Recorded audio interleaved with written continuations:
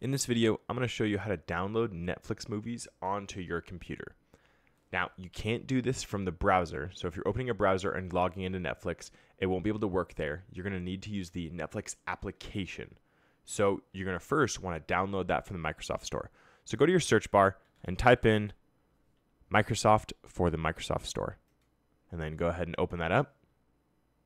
And then once it opens up, make sure you are logged into your Microsoft account. And then there you can search for the app. As you can see here, it's one of the top free apps. So I'm going to go ahead and click on it. And then I'm going to click on Get. So it will start downloading the Netflix application. And then once it's downloaded, I'm going to go ahead and click Open.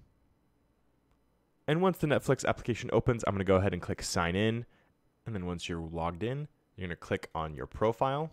And then go to whatever movie or show you want and then hover over it. And then it will give you a downwards arrow that you click on to download that video onto this application. So you'll have that downloaded for offline use. So it's as simple as that. And if you're finding out that you can't download or you're having issues finding where to download the videos on Netflix, check your account settings.